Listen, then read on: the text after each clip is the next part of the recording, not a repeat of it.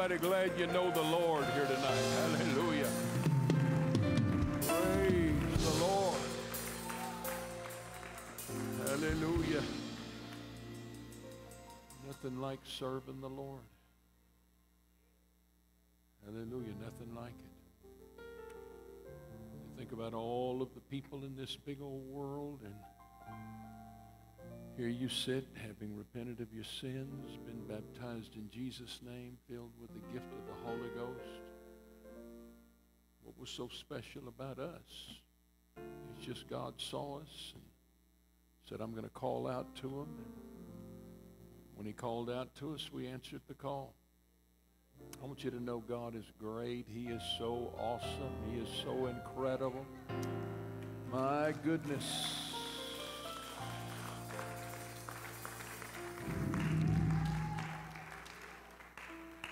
Hallelujah. We are just a blessed people.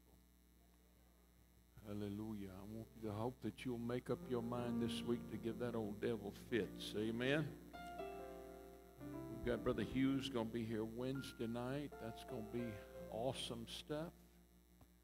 And then he'll be back with us Sunday night. And I want to encourage you folks to keep your eyes on the golf this week.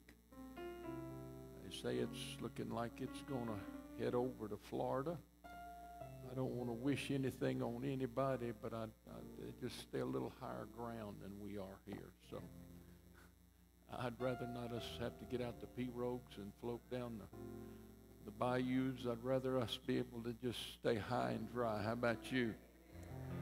So I'd encourage you to say a few prayers. Really, I just wish you'd back up.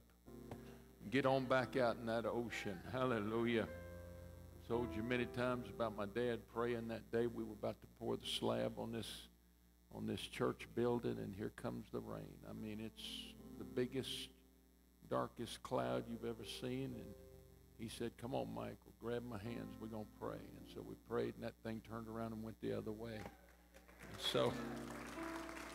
so we need to start. We need to grab somebody's hand and pray. Storm, go the other way. Whatever, Lord, you got to go the other way.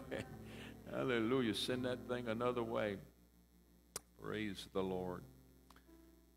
Hallelujah. I want to encourage you folks to pray every single day. Find yourself a quiet place and just talk to the Lord.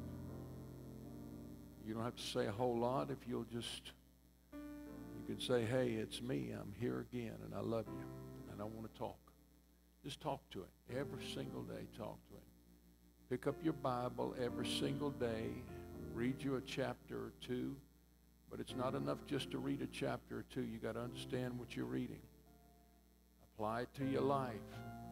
Hallelujah. Maybe it'll instruct you on concerning somebody else that you know and love. Maybe it'll just open a little window into their lives, and you'll know what to pray for. But read your Bible every day and understand what God's got to say to you. And then pick you a day every week and get this old body under subjection. Can we do that? Hallelujah. Reach over, join hands with your neighbor. Lord, I'm asking you to send forth those mighty angels, Lord. We're about to bring our tithe, our offering into the storehouse of the Lord. You, mighty God, are about to rebuke the devourer. Devourer, you've got to go. You are not welcome at First Pentecostal Church West Bank. We don't have to rebuke you with our tongues. We rebuke you by way of our actions. When we bring the tithe and the offering into the storehouse of the Lord, the devourer's got to stand up and take notice. I want to speak blessing on God's people here tonight. Physical blessing, spiritual blessing, emotional blessing. Lord, even financial blessing. Lord, let these things chase your people down. Hallelujah. We shouldn't have to chase those things. Those things are supposed to chase us. And I thank you, Lord, for hearing. I thank you, Lord, for answering my prayer today. Lord, you are good. In Jesus' name, get your tithing, your offering. Those of you that are watching online, you know how to give online. Do it right now. Praise the Lord.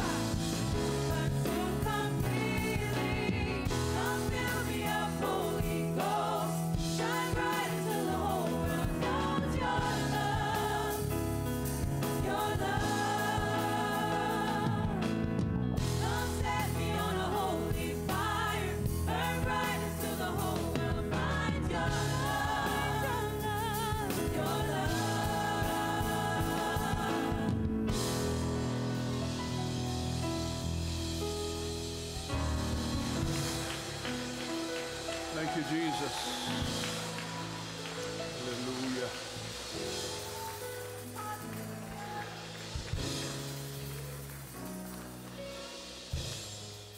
Hallelujah.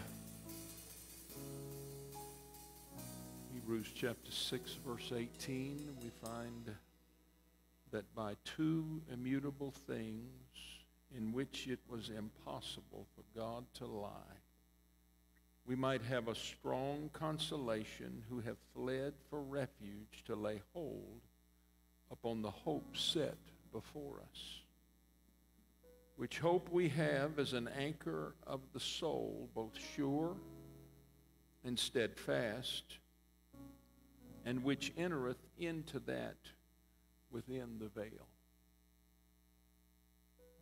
The New Living Translation of Hebrews 6:18, of which I'm not a huge fan. I'll tell you why I'm not a huge fan of it in just a moment.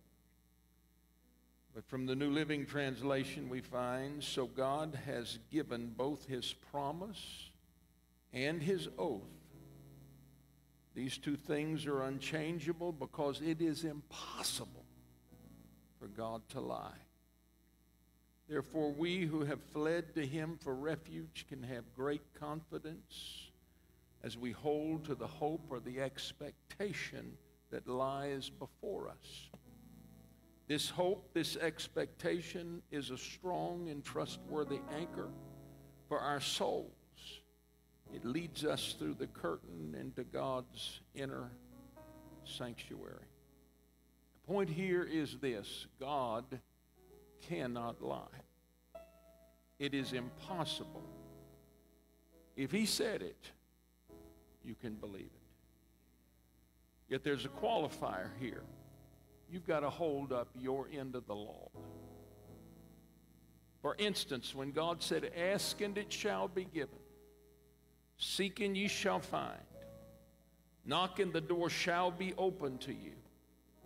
Your parts of the equation are you have to first ask in faith, believing. You can't just say words. You got to go to him believing that he's going to answer. But that's not all. You have to faithfully ask, faithfully seek, and faithfully knock. You say, "Well, I asked one time about half a year ago and nothing's happened yet. I've sought the Lord about 2 years ago and nothing yet." Well, you didn't stick with it. You didn't your desire daily to the Lord.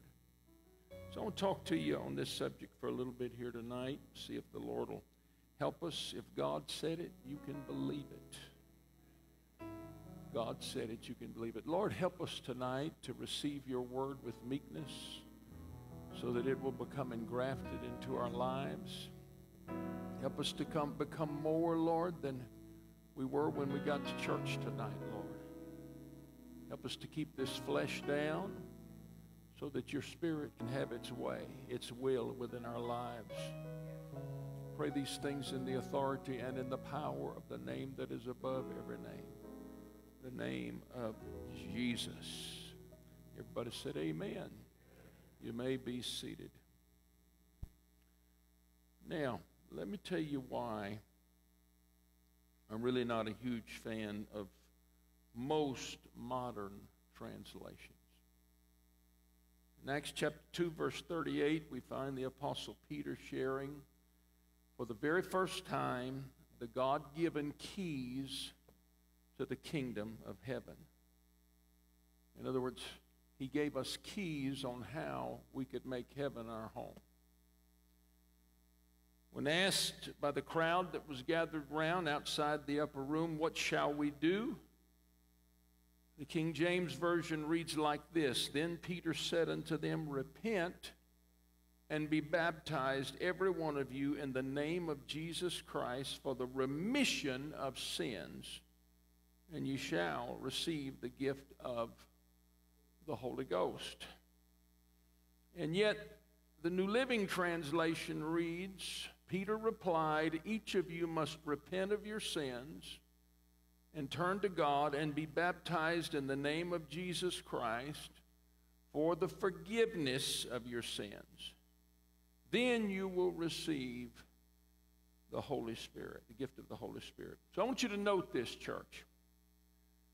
The King James Version said remission of sins. The New Living says forgiveness of sins. My point is there is a huge difference between remission and forgiveness. Forgiveness is defined as an intentional decision to let go of resentment and anger, while remission is defined as the cancellation of a debt, a charge, or a penalty. Friends, that's like daylight and dark. That's a whole different world there. With forgiveness, there's always the memory of the debt. With remission, it's wiped away entirely. It's as though it was never there. It's purposely forgotten by God. Hebrews 8:12 said it like this, "For I will be merciful to their unrighteousness, and to their sins and their iniquities will I remember no more." Hebrews 10:17, "And their sins and iniquities will I remember no more." Jesus could forgive sins before the cross. In fact, he said to the thief on the cross, "This day thy sins be forgiven thee." And yet it took Jesus' death, it took Jesus' burial, it took Jesus' resurrection to wipe away even the record of sins so they would never be remembered again. You see, under the Old Testament law, there was the temporary. Sins were temporarily dealt with, yet each year more sacrifice had to be made because those past sins would come up before God's remembrance. While under the New Testament, Jesus became the ultimate sacrifice. His blood had permanency to it. So on the day of Pentecost, when Peter said, "Repent and be baptized, every one of you, in the name of Jesus Christ for the remission of sins," he was saying, when the blood of Jesus is applied to your life, when you go under that water in the name of Jesus Christ, you begin with a fresh slate, a brand new life. In the eyes of God, there is no past sin. There was no past sin to be remembered because all remembrance of it is gone. One might ask, but why do many of the new translations not make this distinction? Well, there's many reasons for this. But first and foremost, I'm going to give you a little quick lesson. Bible authenticity. First and foremost, there were 54 translators involved in the translation of the Holy Scriptures under King James. 54. And you know what their goal was? Agreement. We've got to agree. So there were 54 under King James. There were 15 translators under the New International Version. There were 12 translators under the New Living Version. Notice we're losing major numbers in the consensus category.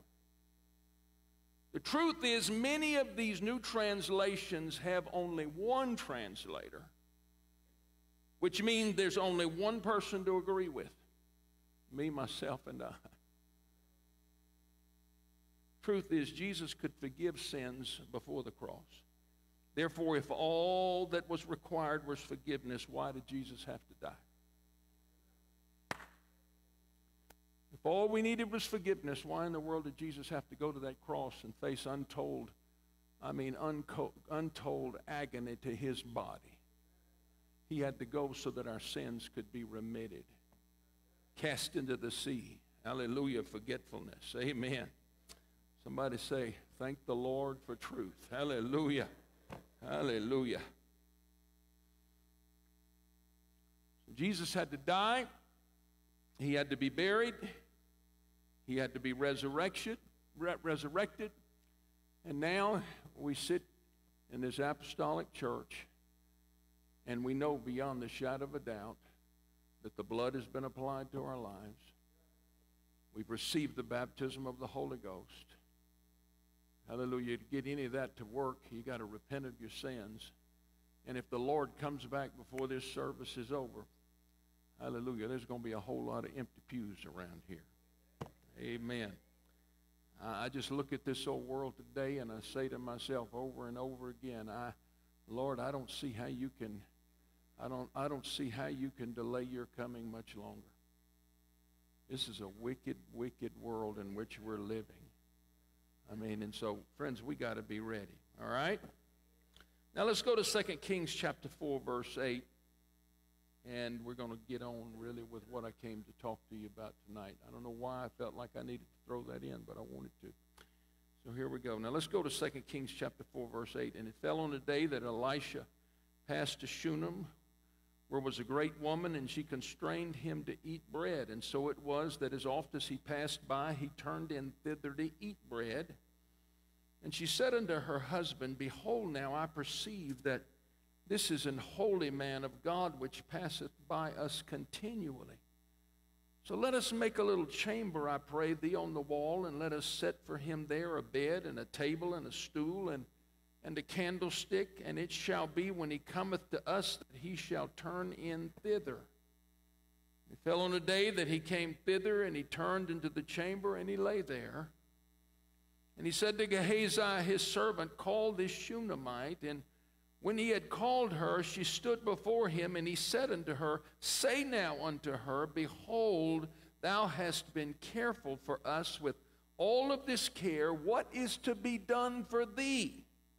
Wouldest thou be spoken for to the king or to the captain of the host? And she answered, I dwell among mine own people. In other words, this hadn't been about us. This has been about you.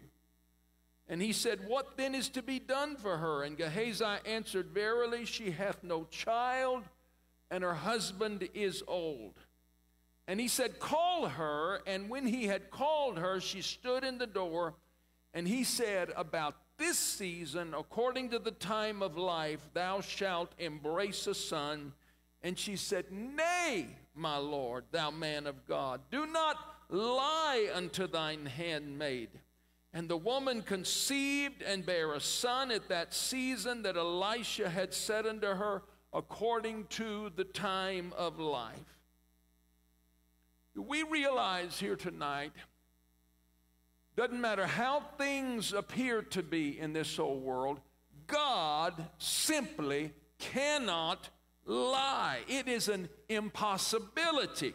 Men lie, Satan lies, his wicked spirits lie, but not your God. If God commits something to you, he plans on seeing it through. You might not see your part of it through, but he's going to see his part of it through. In fact, Titus 1:2 tells us, in hope of eternal life, which God that cannot lie, there it is again, promised before the world began. The point being, again, if God has told you something, if God has said it, you might as well go ahead and grab hold and just believe it until you literally see it come to pass. Let me give you a few of God's promises here this evening. Proverbs 22:6, train up a child in the way he should go, and when he is old, he will not depart from it. In other words, if husband and wife do their part to teach, to over and over and over again train their children Bible truths, that training will be with that child all through his or her life. I'm telling you, it will be with them every time they're about to step into a forbidden place. Something will check within their hearts, and they'll say, whoa, whoa, whoa, whoa. Wait a minute, I'm not supposed to be here. Because that teaching will not turn them loose. Train up a child in the way he should go. And when he is old, he shall not depart from it. God himself in 2 Chronicles 7:13 said, if I shut up heaven that there be no rain, or if I command the locusts to devour the land, or if I send pestilence among my people, if my people which are called by my name shall humble themselves and pray and seek my face, turn from their wicked ways, then will I hear from heaven and will forgive their sin and will heal their land. Now mine eyes shall be opened and mine ears attend unto the prayer that is made in this place. You tell me, do you think prayer's just a little bit important? I think prayer is an essential thing that each and every one of us need to be involved in. And I'm not just talking about saying words. I'm talking about connecting with God, having a relationship with Him, letting Him know how very much you love Him. And I'll tell you what, you tell Him that very much, and He's going to start telling you, and I love you too, son. I love you too, daughter. You're mine. Hallelujah. I claim you. It's time for us to begin saying, Lord, I claim you too. I give you glory. I give you honor. I give you thanks. I'll let you know how valuable an entity you are in my life. Friends, God has got to become the most important thing in our worlds. We live in a carnal, wicked world today. We live in a world that is consumed with me. It's consumed with we ourselves, and it doesn't look outward and say, well, God, how do you feel about these things? God's wanting us to become the church that He desires His people to be. God is wanting each and every one of us to become, I'm talking about transmitters of Him into others' lives. And how do we do that? By shining a light for the world to see, so that people understand that there's something different about us. Well, amen, glory to God, hallelujah. The point here tonight, church, is if we'll do our part, God will without question do His. Hallelujah. Hallelujah. Let's look again at the promise found in Acts chapter 2, verse 38, where Peter begins sharing the gospel, and he said, repent and be baptized, every one of you, in the name of Jesus Christ, for the remission of sins, and ye shall receive the gift of the Holy Ghost. For the promise is unto you and to your children and to all that are afar off, even as many as the Lord our God shall call. Hallelujah. If you're a parent and your children aren't serving the Lord, you need to hold that up each and every day of your life. God made a promise to us. He made a promise to our children. And I'm telling you what that promise is. That promise is, I'm going to call your children out of this world. I'm going to remind your children that I still care about them and that I'm reaching for them. Don't you ever forget that God has you on His heart, and He also has your children on His heart. I really want you to understand this, church. If we give ourselves to repentance, if we turn from sin, if we're baptized in the name of Jesus, we're going to receive God's greatest gift, and I just believe this with all of my heart. Lost children are going to receive it too. Jesus Himself said in Matthew 7:7, ask, and it shall be given you. Seek, and ye shall find. Knock, and it shall be opened unto you. For everyone, hallelujah, everyone. There's not just a select few, but everyone that asketh receiveth, and he that seeketh findeth, and to him that knocketh it shall be opened. But again, this is one of those instances where we've got to ask today, and tomorrow we're going to be back at it again, asking again tomorrow. You say, well, I asked yesterday. God already knows what I want. So why in the world are we having to ask regularly? Well, sometimes we're asking for the wrong reasons. we're asking for things for the wrong reasons. Might be that the enemy's warring against our petition's arrival. Might even be that what we're asking for isn't the will of God. So God has to keep working on us until what we're asking for is moderated to conform to God's will. You say, well, I want what I want. Well, maybe God doesn't want you to have it just like you want to have it. Maybe God's got another plan for that thing's arrival. So sometimes He's got to work on us. We're asking daily, and we're seeking daily, and we're knocking daily. And God says, when you start asking for the right reasons, when you start asking the right way, then I will give you that thing that you've asked me for. I'm telling you, God has a will, folks. It's not just about what we want, but God has a will. It's also about what does God want? What does God what does God think about it? I'll say it again. If God said it, you can believe it. But first of all, you've got to begin believing it yourself. Because everything from God is contingent on faith in His promises. When I think about people receiving great promises from God, I always think about that little widow woman and her son. Most will remember the widow woman was out gathering sticks to cook her meals, her family's last meal. They were then going to eat their meal, sit down, and then from that point on, they were just going to starve to death. Count said there was only a handful of meal in the barrel, tiny bit of oil in the cruse. But even with the little they had, here comes the man of God. And I want you to listen to what he said to these two, that I'm telling you, they are at the end of the rope.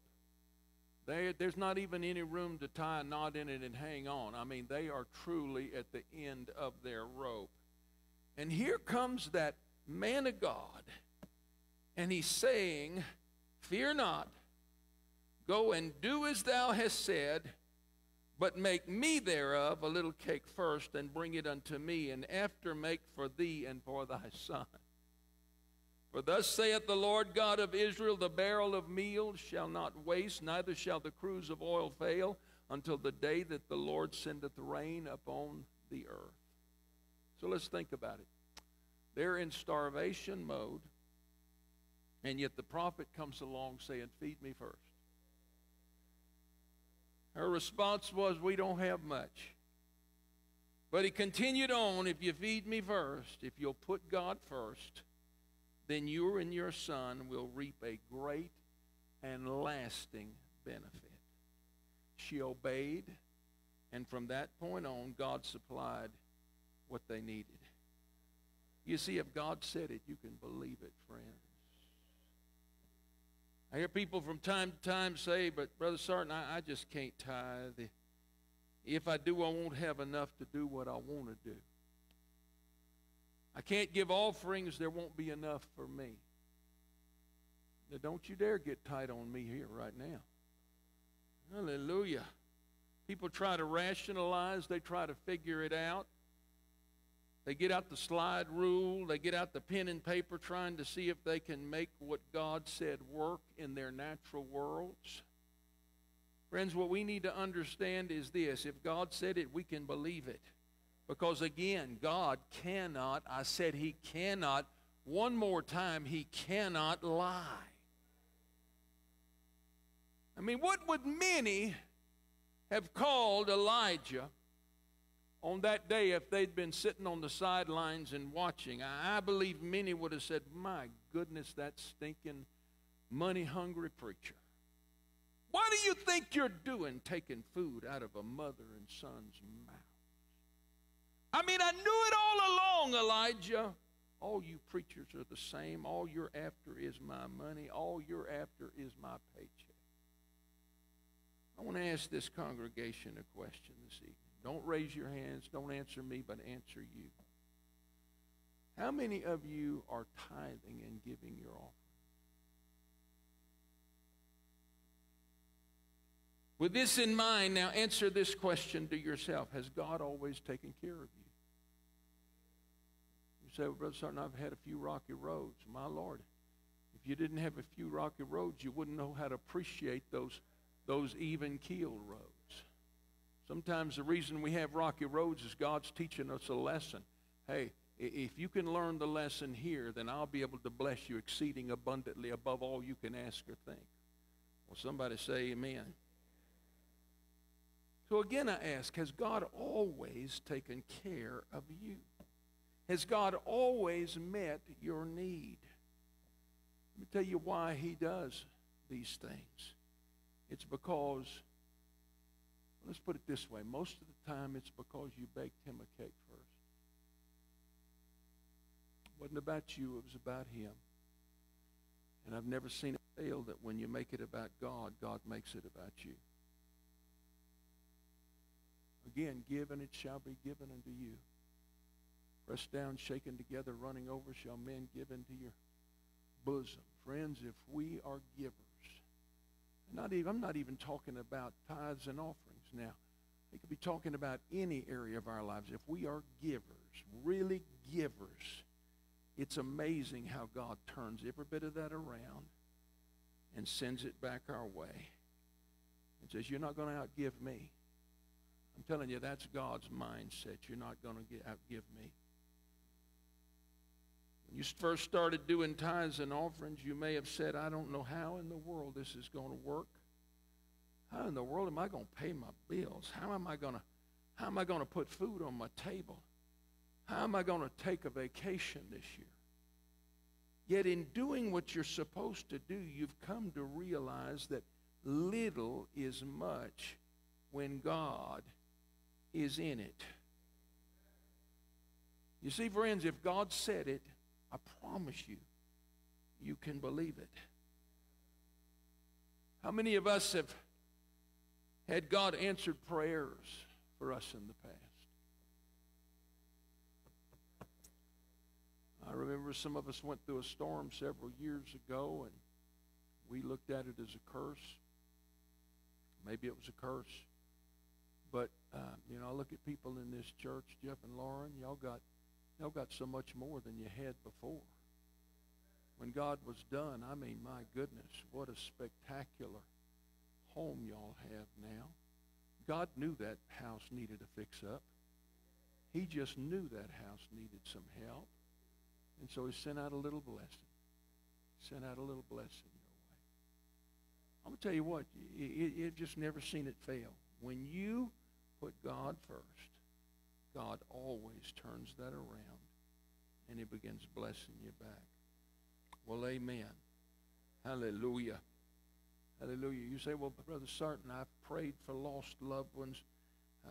Maybe you've been praying for somebody that you know that's sick in body.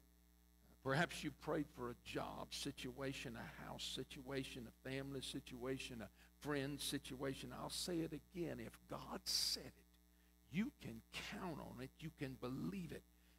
Friends, if God has promised you something, if you've been reading along in the Word and the Lord has quickened a word to you, you can count on it. God is speaking into your spirit, so you just need to stand up and say, thank you, Lord, for singling me out and giving me direction.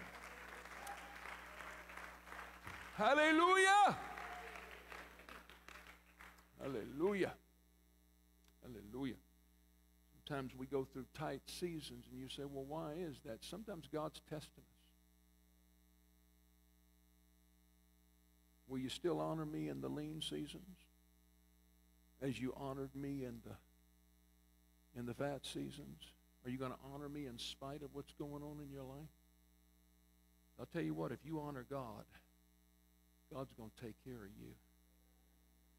Hallelujah. I'll say it again. If God said it, you can believe it. I'm reminded here about the prophet Elisha, who asked Elijah, his mentor, for a double portion of his anointing. Elijah said, friends, you've asked a mighty hard thing. I kind of picture Elijah as saying, man, some mighty things have happened in my life. I don't know if you got it in you, big boy. And You've asked a mighty hard thing here.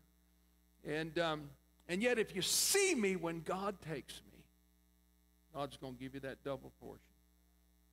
And yet we read the Word and we find out that Elijah had 7 miracles in his ministry, and yet at death, Elisha, he only had 13. Surely God failed him. Sometimes we get to feeling just like that. God, you let me down. God, you did. I mean, my goodness, if I'd have been Elisha, I'd have been saying, if I'd have been anybody, I'd have been saying, my Lord, 13 miracles? That's pretty good. I mean, that's outstanding. I mean, Elijah was something special, but this Elisha, he's just over the moon. And so, I mean, you think about it. Surely God, surely some was said, God has failed this man. And yet it wasn't the case. 2 Kings 13:20. We've read this many times. Elisha died. They buried him, and the bands of the Moabites invaded the land at the coming in of the year. Came to pass as they were burying a man that, behold, they spied a band of men. They cast the dead man into the sepulchre of Elisha. And when the man was let down and touched the bones of Elisha, he revived and stood up on his feet. Again, I say, God cannot lie. It is impossible. Hallelujah. Elijah said, you're going to get a double portion, and it was fulfilled, just like he said. Look at the church of today. Jesus said, I'll be back for you shortly. And yet here we are 2,000 years later and still no Jesus. Did Jesus lie? Of course not. It's this. The Lord thinks differently than we do. For instance, hallelujah. What is a day? There's some little something in there about a day. 1,000 years to us is a day to the Lord.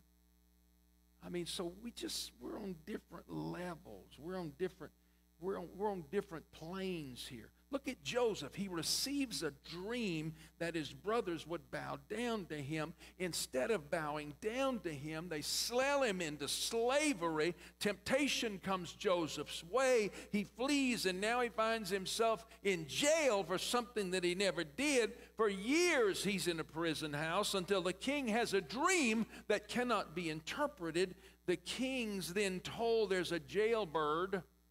He's locked up in the jailhouse. He can tell you exactly what you need to hear. When it was all said and done, Joseph becomes second in command. He's over the food. Man, that's what people want. They want the food. Amen. So he was something special. Understand this, church. If God said it, you can count on it. So just hang in there. Just don't whine, don't complain. Just say, God, I'm trusting you. Every day when you wake up, God, I'm going to trust you for the day. Tomorrow when you wake up, I'm trusting you for tomorrow, God. When the next day rolls around, God, I'm trusting you for the day. Hallelujah. I'm not going to turn loose of your promises. You said it, and it's going to be mine. The Corinthians 1:19 said it like this, for the Son of God, Jesus Christ, who was preached among you by us, even by me and Silvanus and Timotheus, was not yea and nay, but in him it was yea. For all the promises of God in him are yea, and in him amen, unto the glory of God by us. Think about Paul, what he said to Abraham. And being not weak in faith, he considered not his own body now dead when he was about 100 years old, neither yet the deadness of Sarah's womb. He staggered not at the promise of God through unbelief. Man, what a mighty man of faith. He was strong in faith, giving glory to God, and being fully persuaded that what he had promised, he was able also to perform. And therefore it was imputed to him for righteousness. Point being, Abraham's faith was so strong that his faith indicated the strength of his righteousness. I just want to encourage somebody tonight. You know, if you feel like God's not giving you the things that you've asked for just yet, just hang in there. Remember Brother Abraham. They had to wait a while. But when that child finally came, they knew that God had given them the desire of their heart. How about that little widow woman? I want to remind you about her. The prophet said the meal will last, the oil will stay. What's God saying to you? Do you believe what God's told you? If God gave you a promise, you can count on it. It will come to pass. So just hang in there. Dig your heels in. Make up your mind. I'm not going anywhere. I'm going to stay strong in the Lord and in the power of His might. And I'm going to trust Him in spite of what it looks like. In spite of what hell has brought my way. In spite of things that were unexpected. In spite of problems, worries, fears, stress. I'm just going to trust you, God. Because you said it. And Lord, when you speak, mighty things happen. Hallelujah. Mighty things happen. Hallelujah. Praise the Lord. Let's stand. Hallelujah. Anybody got a need here tonight? Anybody got a need here tonight? If you got a need, just slip your hand up. Got a need. Got a need. Hallelujah. Hallelujah. Hallelujah. Why don't you just close your eyes right now, and I'm going to ask the people to praise the Lord, and I want you just to remind the Lord about that thing that you need right now. Come on, folks, let's just love the Lord, and these people are going to remind the Lord about what they need. Come on, come on. Hallelujah. That's it. That's it. That's it. Just remind the Lord. Lord, I just want to remind you this is what I need. This is what I'm desiring you to do. Lord, this is what I'm longing for, God. This is the main thing, Lord, on my need meter, God. I've got to have it. I've got to have it. I've got to have it, Lord. And Lord, I'm still trusting you for it, God. I'm not turning loose of your promises. You said it, God. I believe it. I'm going to hang on to it, Lord, until I see it, Lord. I'm going to hang on to it, and when I see it, Lord, I'm going to lift up my thanksgiving to you, Lord. And I might even dance before you, Lord, with all of my might. Hallelujah. I close with a final scripture here tonight. Now, faith is the substance of things hoped for or expected.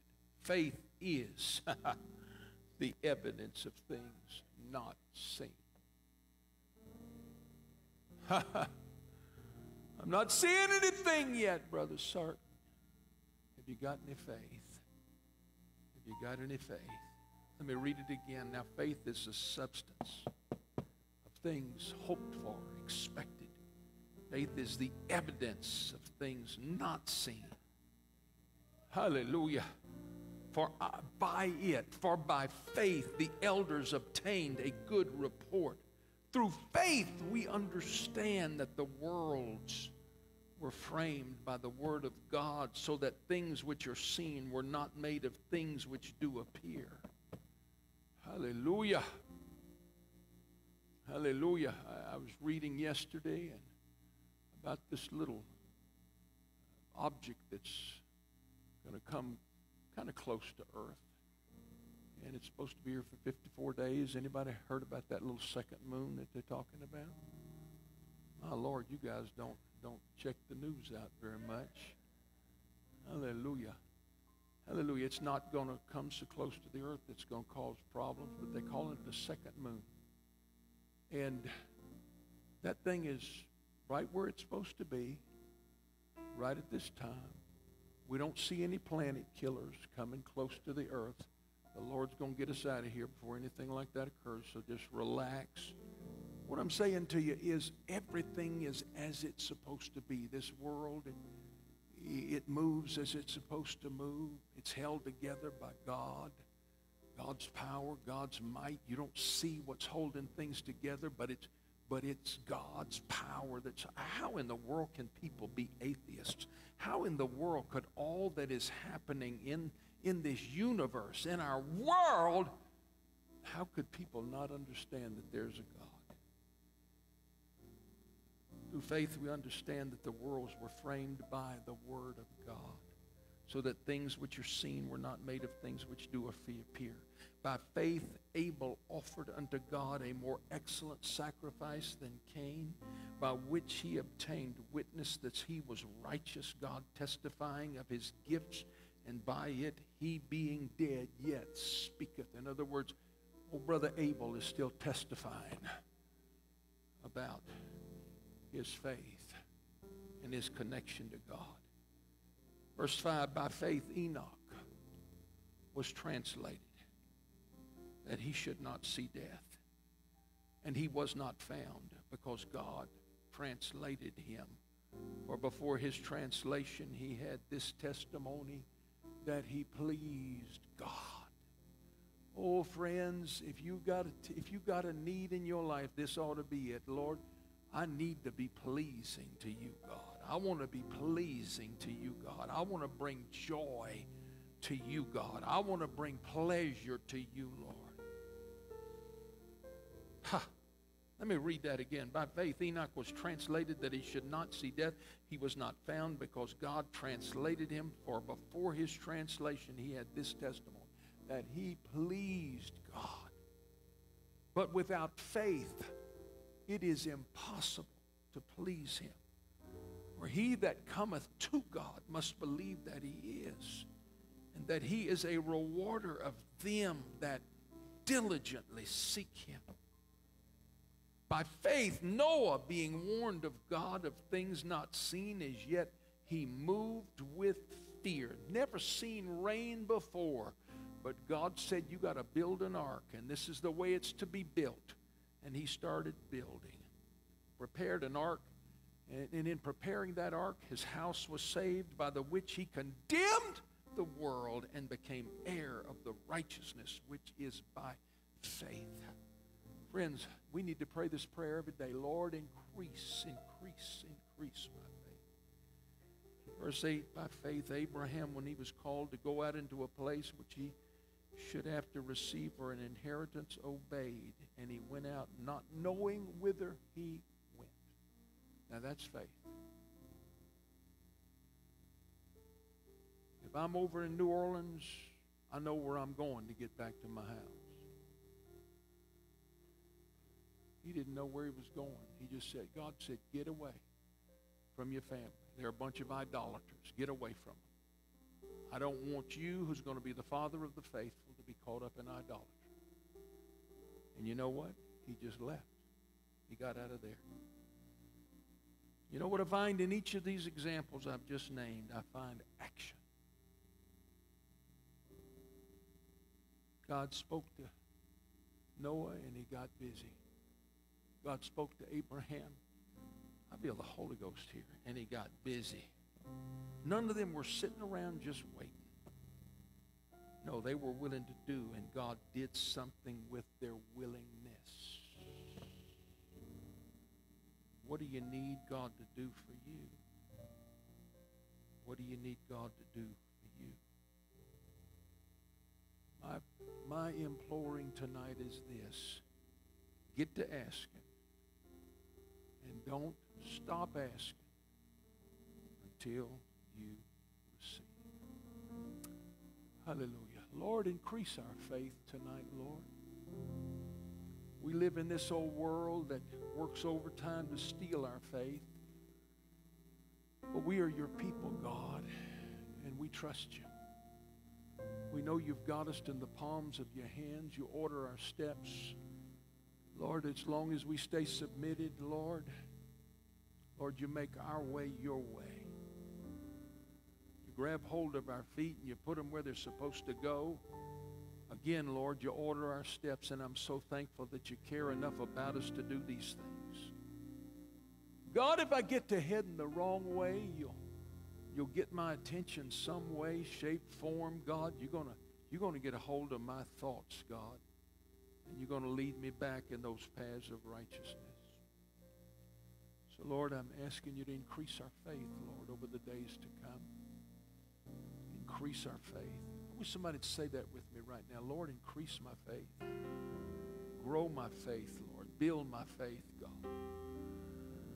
Hallelujah, hallelujah, hallelujah, hallelujah. Lord, build my faith, Lord, to the place, Lord, where I know, God, beyond the shadow of a doubt, that you are working miracles, Lord, whether I can see them, whether I can feel them, whether I'm experiencing them or not. Lord, hallelujah, increase our faith, Lord. Grow our faith, God. Build our faith, God. Hallelujah. Hallelujah. Let it happen. Why don't you just reach over and grab somebody's hands and pray together with them. Lord, increase our faith, Lord. Increase our faith. Grow our faith, Lord. Build our faith, God.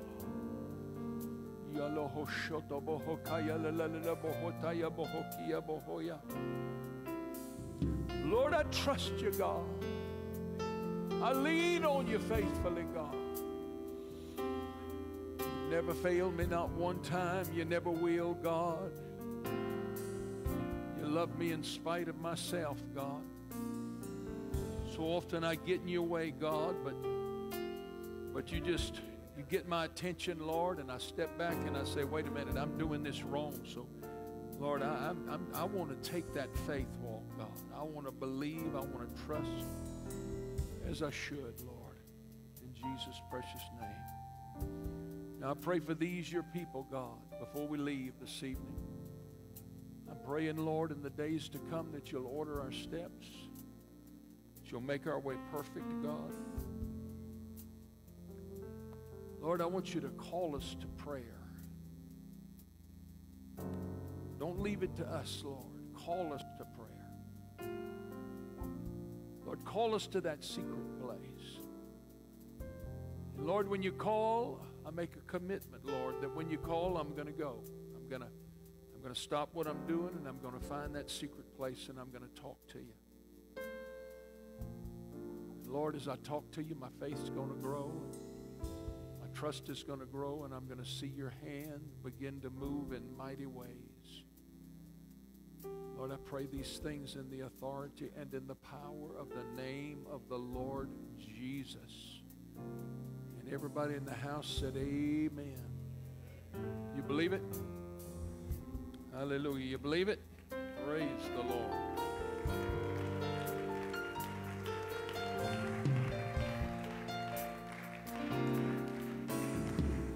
Hallelujah. I love every single one of you. I'll see you back Wednesday night. We got a special speaker Wednesday night. Don't forget.